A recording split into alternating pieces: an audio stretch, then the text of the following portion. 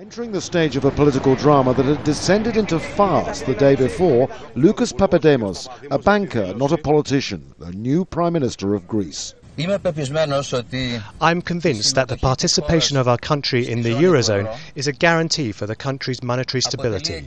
It's a driver of financial prosperity, and despite the difficulties that we are facing, would facilitate Greece's economic adjustment and development. That's what Eurozone leaders wanted to hear from the man not elected by the people, but chosen after a long, often angry wrangle between politicians. Colossal pressure from Brussels on chaotic talks.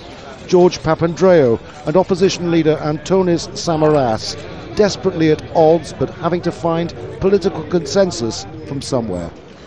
The first, some say only, part of the Papademos mission to pass the bailout package worth nearly $180 billion and set the course of reform and even more austerity. But this government's term is only 3 months before elections. The arrival of a technocrat as Prime Minister of this Parliament ushers in a new era in Greek politics. It sends positive signals to Eurozone leaders, but what does it mean for Greek people?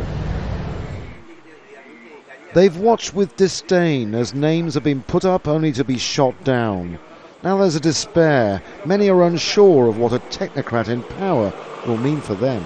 The Greek people know that at least Papademos is probably going to be a better solution in terms of implementing the plans that we have signed. On the other hand, the plans are very harsh, and a better implementation will mean harsher measures for the people, a harsher fate.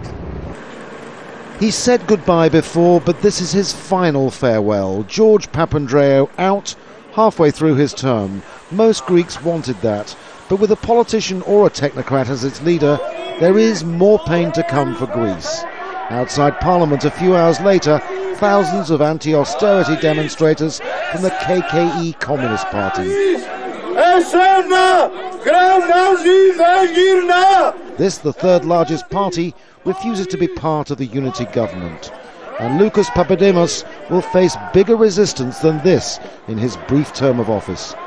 Simmons, Jazeera, Athens.